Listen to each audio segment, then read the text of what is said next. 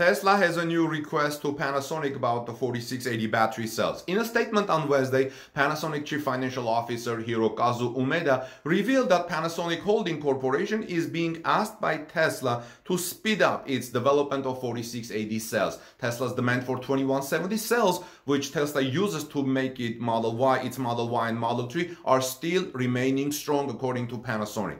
Panasonic recently caught headlines after reports emerged that the Japanese conglomerate is looking to establish a dedicated 4680 battery production plant in the United States. The company has reportedly shortlisted Oklahoma and Kansas as potential sites for the upcoming factory. Do you remember Oklahoma? It was in the shortlist for Tesla to build its Cybertruck Gigafactory, but eventually Tesla chose Austin.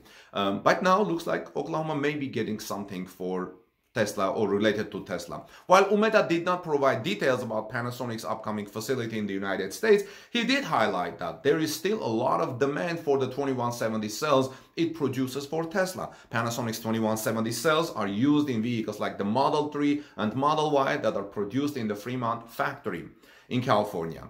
He also hinted that Tesla is pushing Panasonic to ramp up its development of 4680 battery cells. We're looking forward to these batteries because they're going to improve the specs of Tesla and hopefully give it more range. Now, here's what he said. We can't say more than what has been released, but we are getting many requests. We're seeing continuous strong demand from Tesla for the 2170 batteries, but also for fast development of the 4680, Umeda said.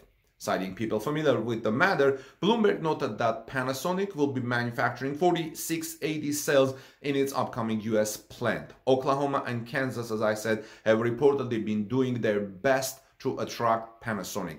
Financial incentive packages are reportedly being offered, especially considering the jobs that our battery plant would bring to either state. An Oklahoma and Kansas Panasonic plant for 4680 cells would benefit the Japanese conglomerate and potentially give it an edge against fellow Tesla suppliers such as CATL and LG. A factory in either state will not be too far from Texas too. That's important to keep in mind. This should make it not too difficult for Panasonic to transport batteries to Tesla's Gigafactory Texas facility. Now, to be honest, off the top of my head, I don't know what is the closest distance from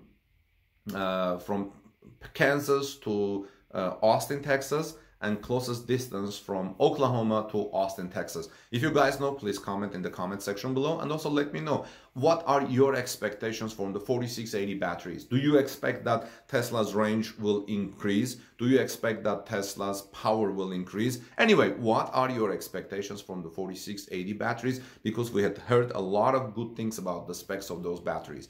This is Armin Harayan from TorqueNews.com. Please subscribe to our channel for daily Tesla news and ring the bell so you don't miss my coverage. And please give us thumbs up if you found this short report helpful. I'm going to try to do short reports without much repetitions and see how it works. Hopefully you will guys support it. Have a great day. God bless you. Peace be with all of you. And I'll see you soon in our next Tesla story.